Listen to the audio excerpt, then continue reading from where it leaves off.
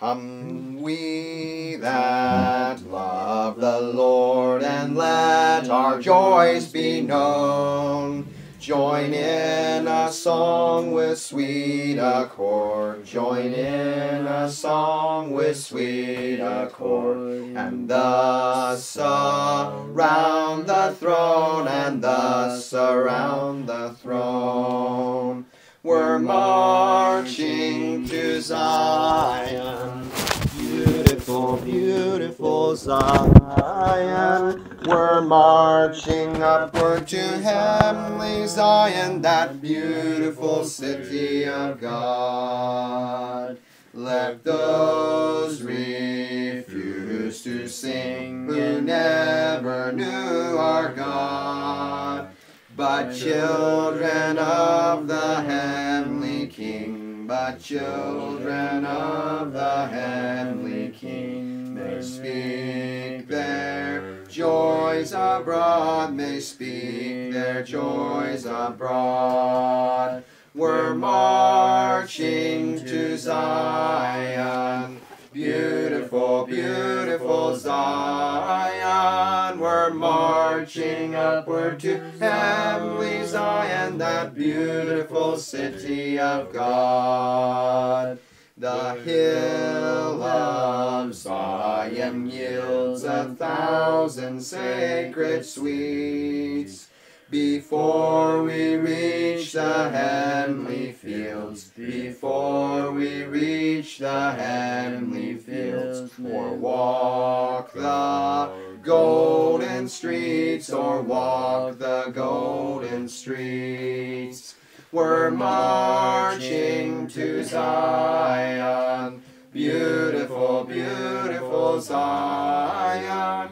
We're marching upward to heavenly Zion, that beautiful city of God. Then let our songs abound, and every tear be dry.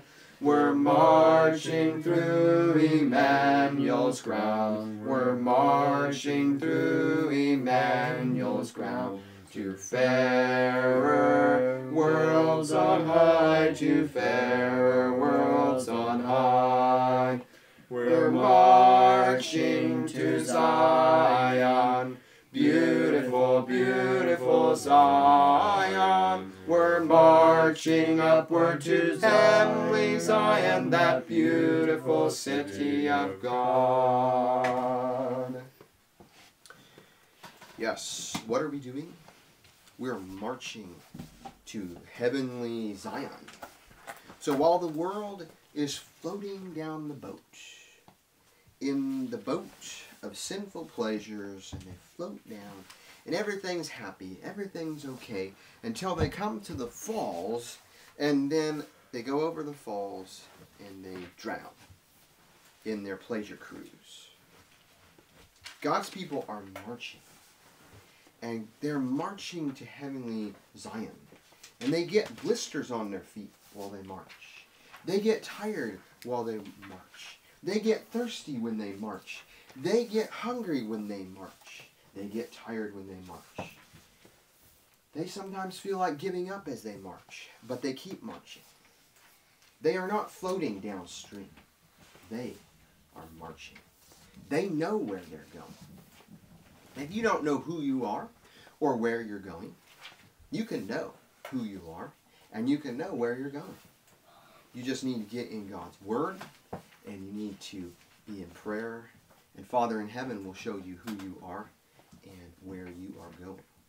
And if you're going in the wrong direction, and if you are on that boat enjoying sin's pleasures, I warn you, get off that boat. Start swimming upstream and come and march with us. Let us march. Let us brave a few hardships. Let us brave a few scornful remarks. Let us live differently. Let us dress differently than the world. Let us eat differently than the world. Let us listen to different music than the world. Let us be different. Different for Jesus.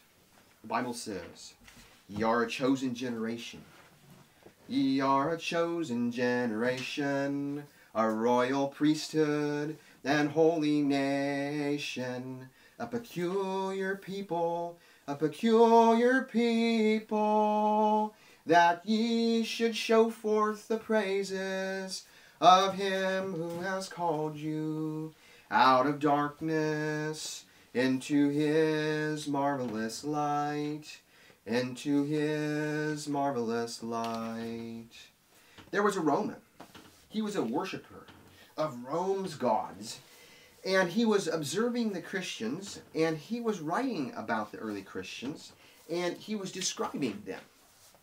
He did not understand them, and nor did he agree with them. He said, this is a very strange people. They do not engage in competitive sports of the day. And of course they wouldn't, because a lot of them would do the sports nude, so they wouldn't be involved in that. And they don't come to the public baths. Of course, the public baths, they were in the nude. And they don't do these things. And they can be persecuted and told to denounce their God, and they're willing to die. They're willing to be stripped of their freedoms and their possessions in order that they may serve this God that they do not see.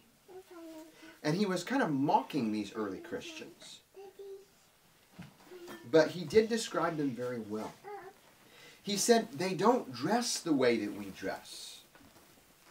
They dress plainly, like peasants, like poor people. They don't wear the fancy, extravagant clothes that we wear. The early Christians were different. They were markedly different. In Cuba, there was two groups that were very severely targeted and persecuted in the days of communism. Two groups. The Holiness Pentecostals, because the women were dressed very modestly, and the Seventh-day Adventists women. And so people were known as a Christian by the way they dressed. And they were singled out and discriminated and persecuted. But today, so many of the churches have let this standard down of modesty. And they don't preach it, they don't teach it, they don't believe it, they don't live it. And the Christian and the worldly person go down the street. And the Christian cannot be identified by his clothing because he dresses in the mainstream world. You cannot distinguish him. In the time of John the Baptist, he wore very simple clothes. It wasn't fancy, it wasn't showy. His diet was different than the general population. The way his clothing was different than the general population. Because he was different, and he was courageous, and he was not afraid to dare to be different, then people would come for miles and hike to hear this message of this prophet who was not afraid to dress differently, to eat differently, to be different than the world. If Christians were unafraid and unashamed to be different, their message would be powerful. It's kind of like the Navy SEALs. You know, the Navy SEALs, they put the standard up so high that it is a coveted position to qualify to be a Navy SEAL. It is not so much a coveted position to be in the Army because the standard is not so high. Does the Word of God have standards in it? Yes, it does. And when we see these standards and we embrace them and we live them and we are different than the world, then there comes to be a challenge. A challenge. And when we as Christians take this challenge to embrace these standards, then the world sees, oh, they're not afraid to be different. They have something there. And there's a power in the message. But when the churches put the standard down and they say, oh, it was all paid at the cross. All you have to have it for salvation is just believe. The Bible says faith without works is dead. If your love for the Savior does not change the music you listen to, the clothes you wear, the food you eat, the way you live your life, the movies you watch, if those things don't change, then do you really love the Savior? Jesus said, if you love me, keep my commandments. If you really love him, are you willing to listen to him? Are you willing to cut things out of your life? Are you willing to make some changes? Whatsoever things are pure, the Bible says. Whatsoever things are honest. Whatsoever things are just. Philippians 4 verse 8. Think on these things. If we would apply that to the movies we would watch almost zero movies. If we would apply that to the music that we listen to, then half of the music that is on YouTube, we would not give an ear to. If we would apply that to the pictures that we put into our mind, then half or more of those pictures, we would not set our eyes on them. Yes, if we really believed what God said in his book, it would change our lifestyle, the way that we live. For some, following Jesus is just an intellectual belief. It's just a theology. For others, their love for Jesus leads them to a changed, a peculiar, a different lifestyle. If your lifestyle doesn't change, then are you really following the Lamb of God? Who has another song? You want to sing the whatsoever things are pure? Oh yes, that's a good one. Philippians chapter 4:8, and it's King James Version. It won't work in your version. So repetition deepens impression. So I will read this first, and then we will sing it together. Philippians chapter 4 verse 8. Finally, brethren, whatsoever things are true, whatsoever things are honest, whatsoever things are just, whatsoever things are pure, whatsoever things are lovely, whatsoever things are of good report, if there be any virtue, and if there be any praise, think on these things.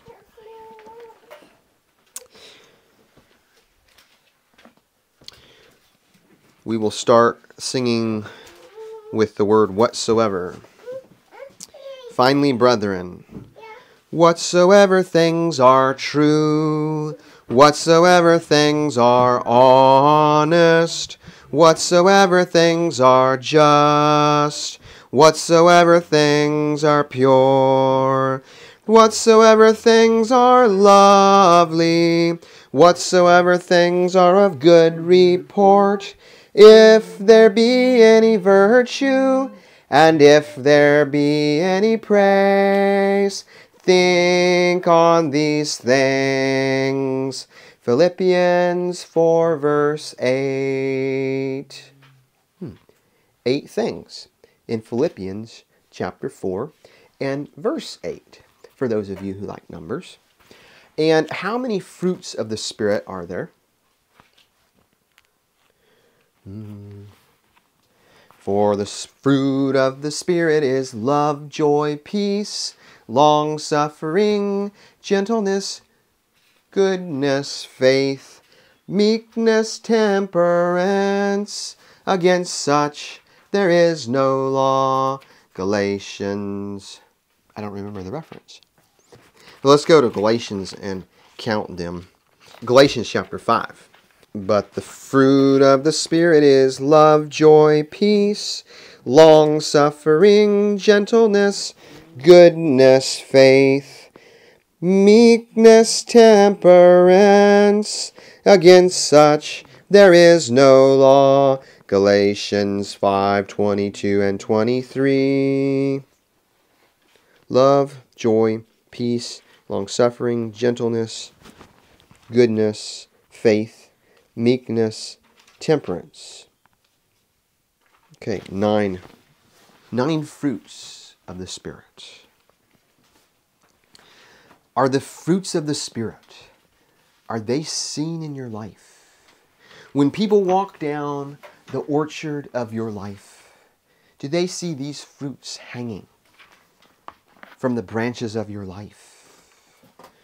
Or do they see the works of the flesh in the orchard of your life?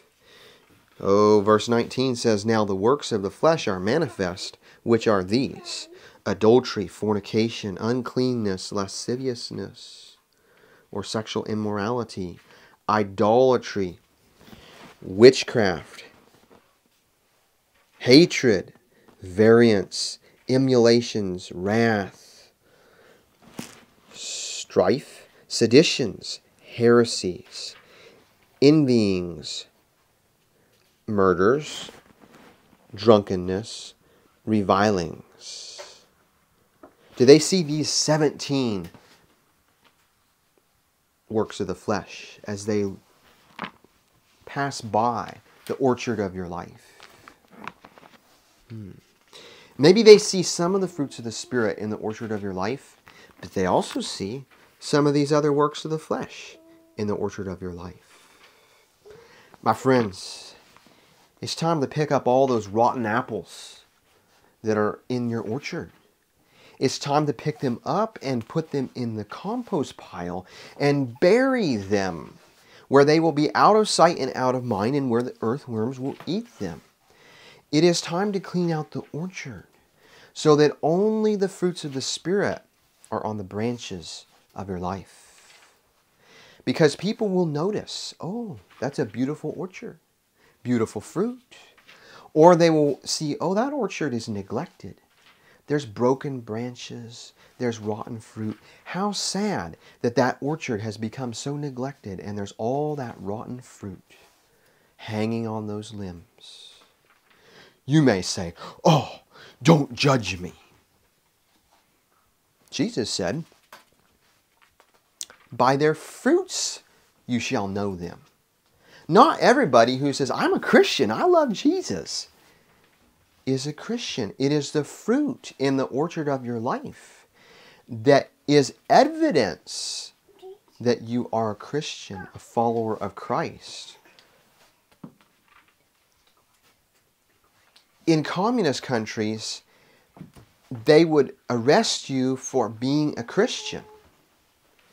So, if they were arresting Christians for being Christian in America, would there be enough evidence in your life that you are a Christian? Would there be enough evidence that they could convict you and put you in jail for being a Christian?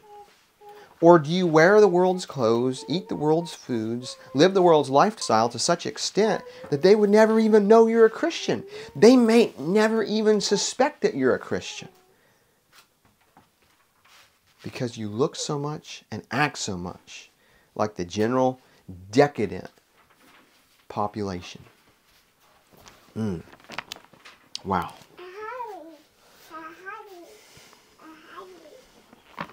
We have all put wrong pictures into our mind. We have all listened to music that we know that Jesus would not approve of. We have all worn things that our Father would not approve of, that would not fall under the category of modesty. We've all done that. We've all failed. And if we failed on this point, don't give up. Don't be discouraged. Ask for forgiveness. Ask for courage and strength. So instead of being full of shame, and instead of going into depression as you think back of all the wrong that you've done, why not just ask Jesus to help you make some changes? He will forgive you of your past, and He will give you strength to make the changes that you need to make. Who has a song that we can sing to close this? Have thine own way, Lord, have thine own way. Thou art the potter, I am the clay. Mold me and make me after thy will, while I am waiting, yielded and still. Have thine own way, Lord, have thine own way. Search me and try me, Master, today. Whiter than snow, Lord, whiter than now, as in thy presence humbly I bow. Have thine own way, Lord, have thine own way. Wounded and weary, help me, I pray. Power, all power, surely is thine.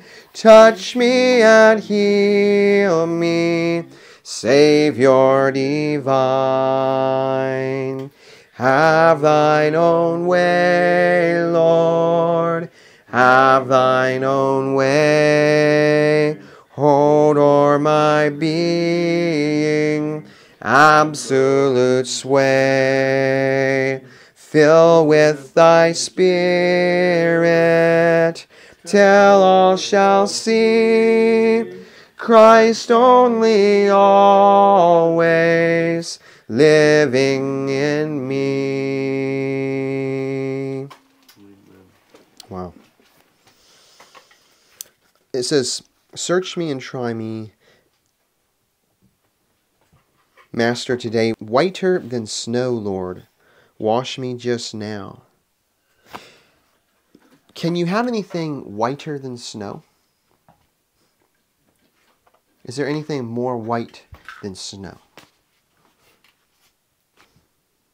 Not that I know of. Snow is so white. So no matter what your past is, no matter how dirty your past is, it may be red, it may be black, it may be brown, however dirty, however stinky the sin of your past. When you come to Jesus, when you come to Yeshua, He washes it whiter than snow. The only thing whiter than snow is someone who has come to Yeshua, to Jesus. That's the only thing whiter than snow. The result of His forgiveness is this cleanness. Father, we're so grateful for what You've been teaching us tonight through the songs, through Your word. Thank You that we can come to You dirty and walk away clean. We can come to You discouraged and walk away encouraged. We can come to You sick and walk away healthy. Thank You, Father. Please work in our lives and make us all that You want us to be. And we ask in the name of Your Son, Jesus, Yeshua. Amen.